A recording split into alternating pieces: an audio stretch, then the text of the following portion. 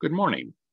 My name is Charles Forsberg from the Massachusetts Institute of Technology, and today I would like to discuss nuclear energy drop-in replacements for gas turbines, natural gas, and fossil liquid fuels.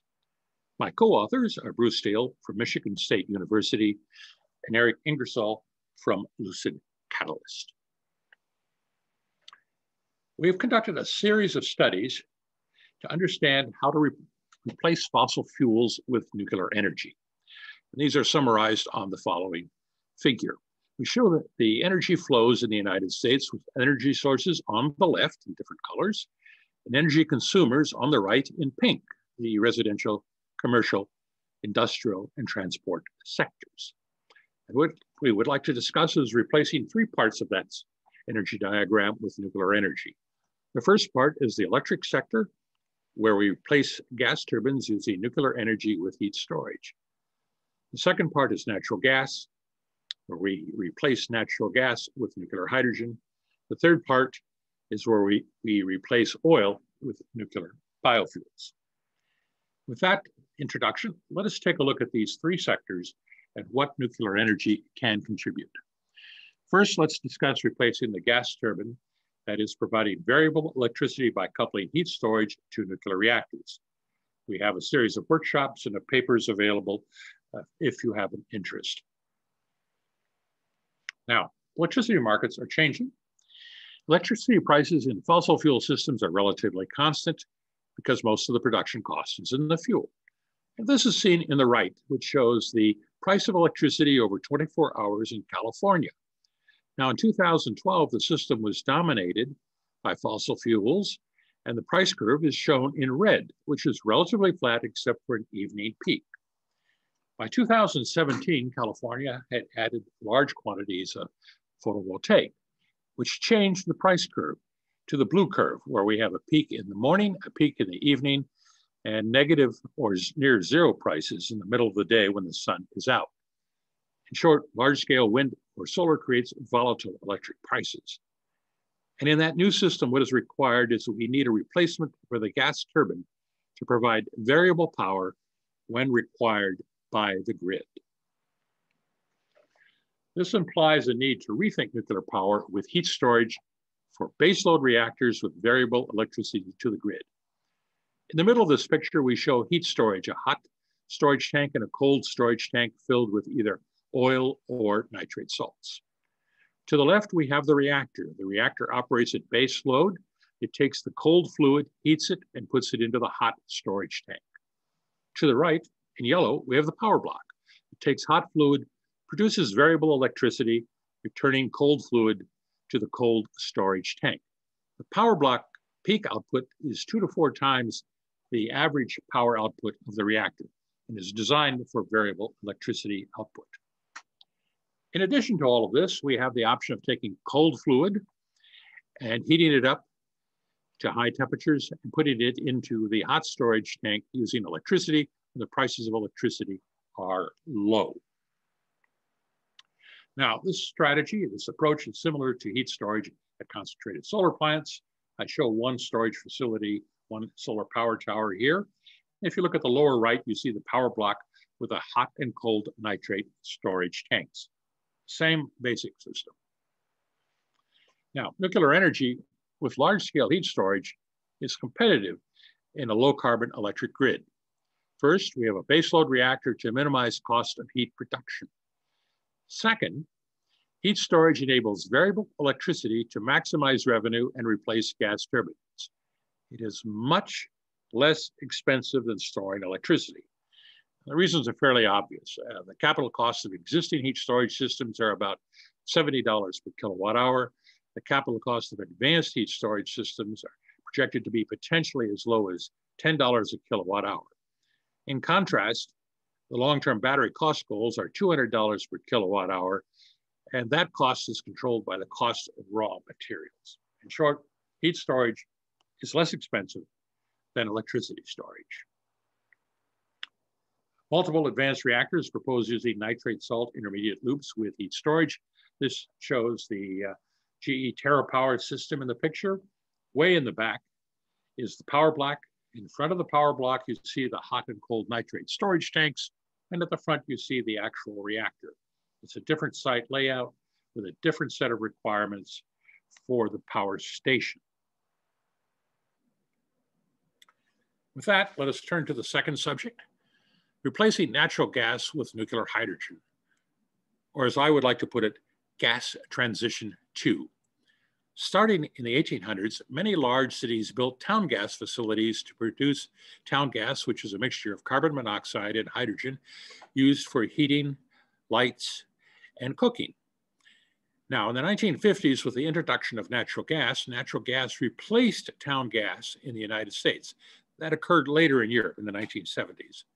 What we're now talking about is a second gas transition from natural gas to hydrogen, something we actually know how to do.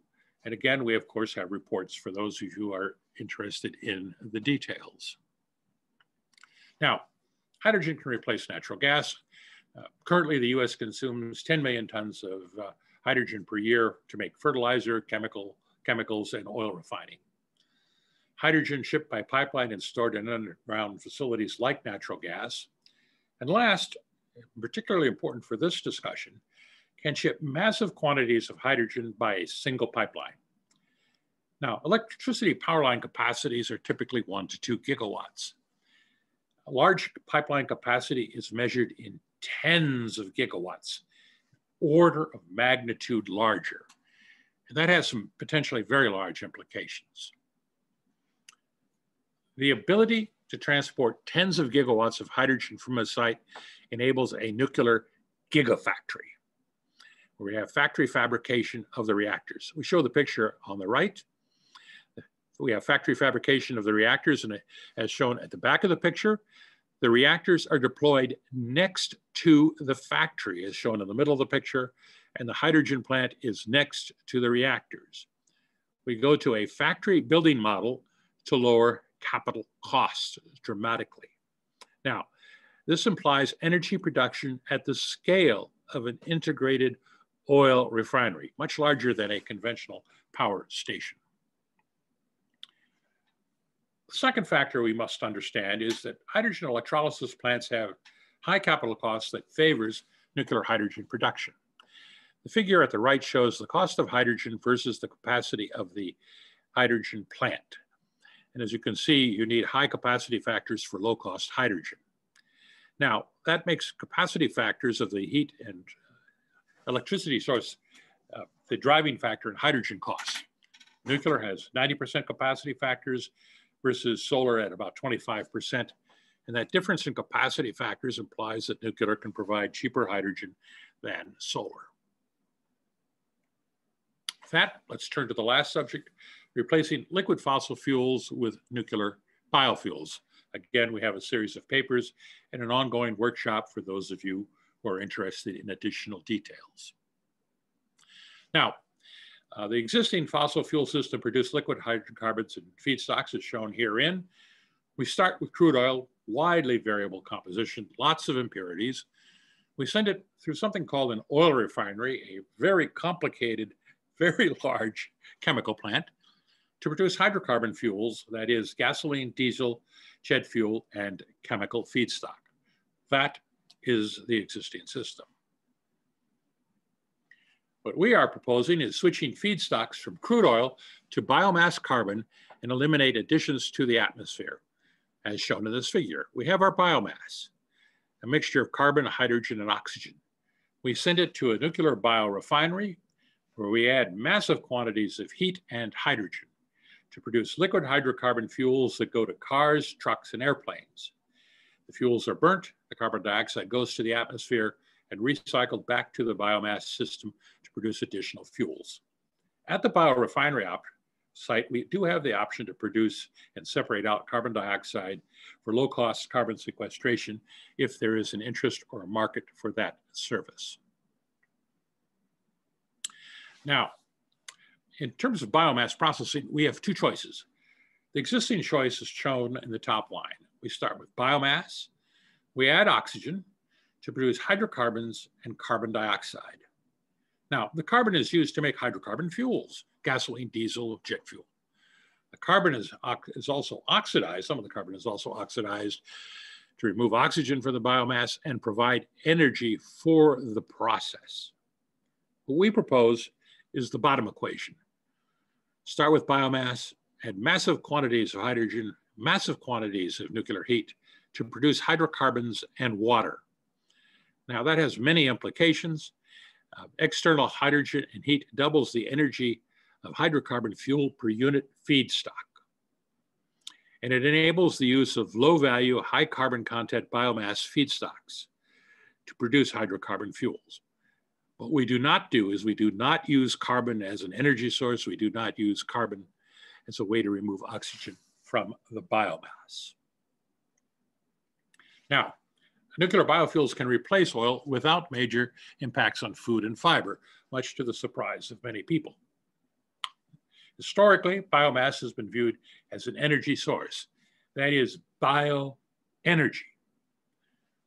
Nuclear biofuels views biomass as a carbon source, including low energy content biomass, kelp, double crops, sewage sludge.